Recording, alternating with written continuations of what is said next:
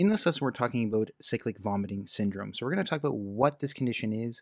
We'll also talk about the triggers for having episodes of this condition.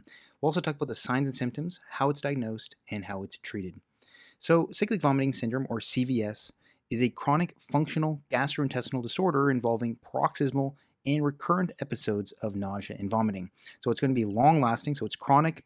It's going to be a functional disorder, meaning that the underlying cause is unknown.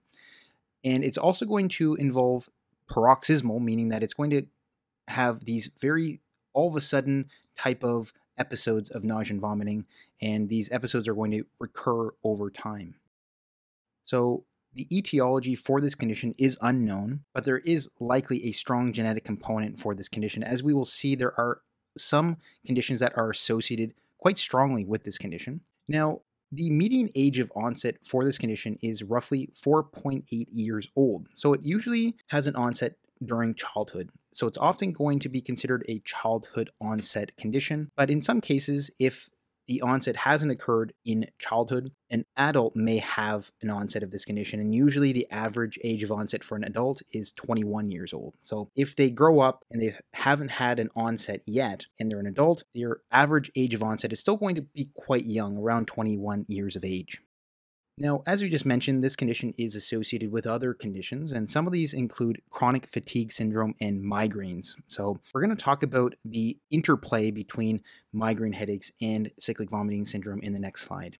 And there is a similar condition that can occur in long-term cannabis users known as cannabinoid hyperemesis syndrome. Now, this is very similar to cyclic vomiting syndrome. The signs and symptoms are very similar as well, but it's not considered the same condition. With regards to CVS, the etiology is unknown, whereas with cannabinoid hyperemesis syndrome, it is due to long-term cannabis use. And there are other underlying pathophysiological differences as well. We're going to talk about cannabinoid hyperemesis syndrome in another lesson. So, as mentioned before, there is a strong association with migraine headaches and cyclic vomiting syndrome. Now, if there is a family history of migraine headaches, you're more likely to also suffer from cyclic vomiting syndrome. And in fact, when looking at a group of patients who have cyclic vomiting syndrome and a control group who doesn't have cyclic vomiting syndrome, the differences are quite stark. 82% of those patients who have cyclic vomiting syndrome have a family history of migraine headaches, whereas only 14% of patients in the control group do. So we can see there's a big difference here, and there is, again, a strong connection with migraine headaches. And even in patients who have cyclic vomiting syndrome, they may end up going on to having migraine headaches as well. So again, we can see this connection. This is going to be important when we talk about triggers and some of the treatments later on in this lesson. Now let's talk about the potential underlying pathophysiological mechanism as to why cyclic vomiting syndrome occurs. So there are some theories as to some of the underlying mechanisms as to why these patients have these recurrent episodes of vomiting in this condition. And some of them have to do with issues with autonomic functioning, so autonomic dysfunction. And we can also see other theories suggesting that there may be some issue with stress signaling. So some patients have increased corticotropin releasing factor, or CRF, from the hypothalamus, and there have also been associations with increased ACTH, or adrenocorticotropic hormone, and increased cortisol from the adrenal glands. And there has been association with elevation of these hormones and the onset of episodes of cyclic vomiting syndrome. So these are some potential pathophysiological mechanisms, but again, it's still not fully understood. And there have been some other possible findings that there is some connection with mitochondrial DNA mutations as well. So this could be another potential pathophysiological mechanism as to why this condition occurs. Let's talk about the symptoms of CVS. So again, it's going to be nausea and vomiting. More specifically, it's going to be these episodes of nausea and vomiting that occur suddenly. So there's sudden onset. They're going to be spontaneous, all of a sudden, out of nowhere, they're going to occur. So that's where we get that word paroxysmal. They're also going to be recurrent, and they're going to be described as rapid fire vomiting. So many episodes of vomiting in a very short period of time. Often what's going to be defined here as many episodes of vomiting is where the patient vomits 4 or more times per episode, and usually within at least 1 hour. Now, patients can have vomiting with or without retching. And what's going to be found here is that there's going to be a particular course as to the vomiting itself. So oftentimes when the episode first starts, the vomiting is going to be worse during the first hour, and then it's going to slowly reduce in frequency during the following 4 to 8 hours. And oftentimes the full episode itself may last up to 24 to 43 hours. So these episodes can be long lasting. And once the episode resolves, oftentimes the patient can resolve and feel pretty good within even 5 hours. So they can feel good enough to eat even within 5 hours of the end of an episode. Now, what can also be found is that episodes can commonly occur in the early morning hours, so 2 to 4 a.m. This is going to be a typical time for these episodes to occur, or when the patient first wakes up within the time of 6 to 8 a.m. usually. So this is what these episodes are going to look like.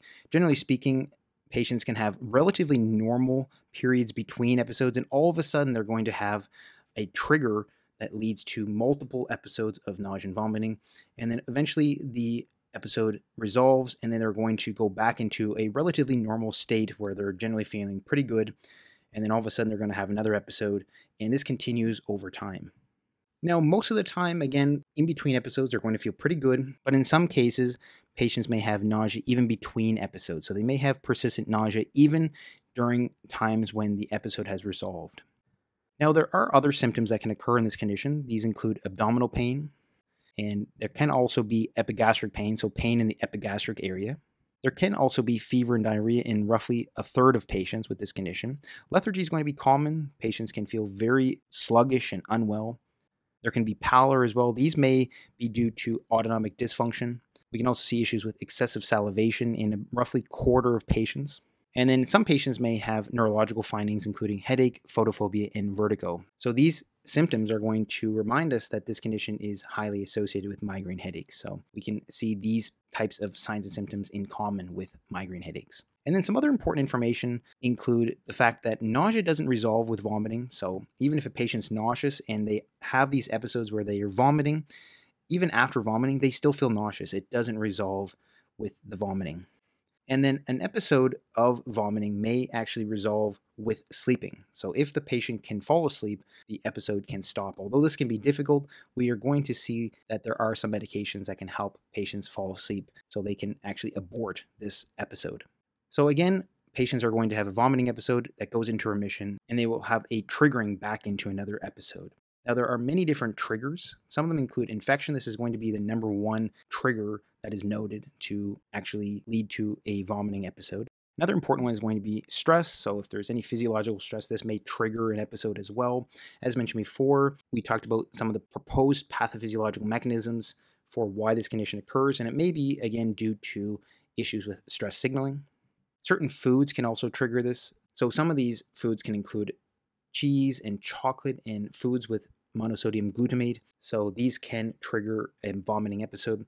And if you know much about migraine headaches, you will know that these foods can also trigger migraines as well. So again, we can see that connection here.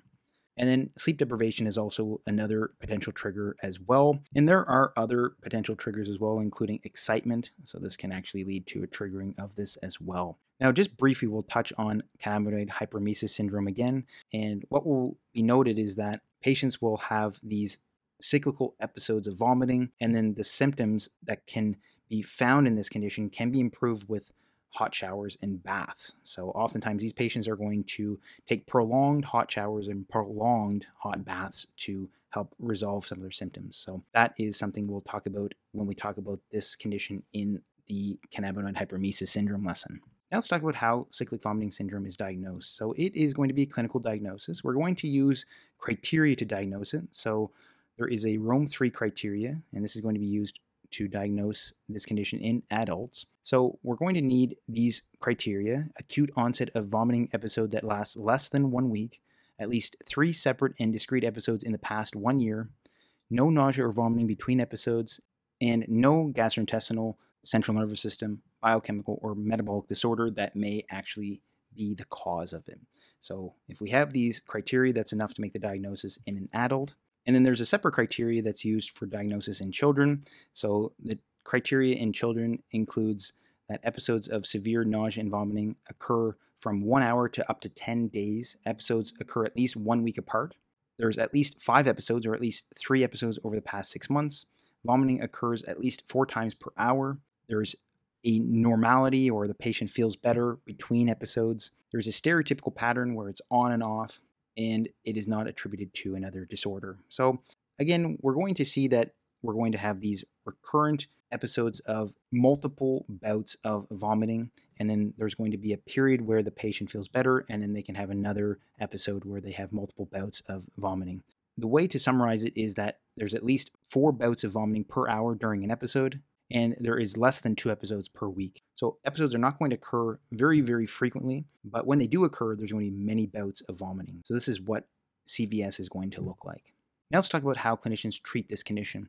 First, it's going to be important to avoid triggers. So we talked about those triggers before, but some other things we can do include using benzodiazepines like lorazepam to treat for acute and severe stressful episodes. So if the patient is prone to very, very stressful episodes like panic attacks that may trigger a CVS episode, benzodiazepines can be useful. Sleep hygiene is also going to be important. So we talked about poor sleep being a potential trigger of this condition as well. And then with regards to cannabinoid hyperemesis syndrome, it's going to be important to stop cannabis use. So first they're going to have some difficulties, but it will get better over time.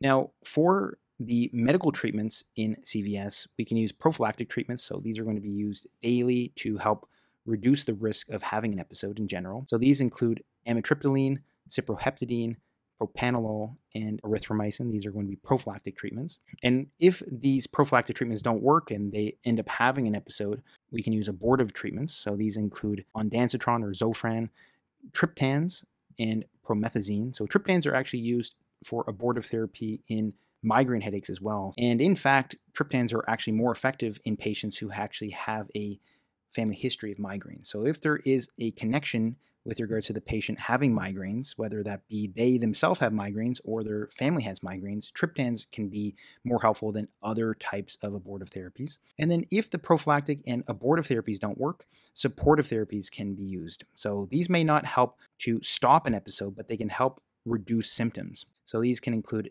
NSAIDs or non-steroidal anti-inflammatory drugs like ibuprofen, IV glucose. So giving IV glucose can reduce the severity of these attacks or these episodes. Diphenhydramine, so this is Benadryl, and chlorpromazine can also be used as well. Diphenhydramine and chlorpromazine can help to prompt the patient to fall asleep, and this can, as we mentioned before, stop the episode. If they can fall asleep, it'll stop the episode. So that's going to be important as well.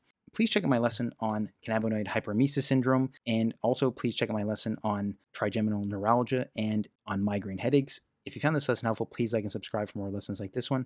And as always, thanks so much for watching, and I hope to see you next time.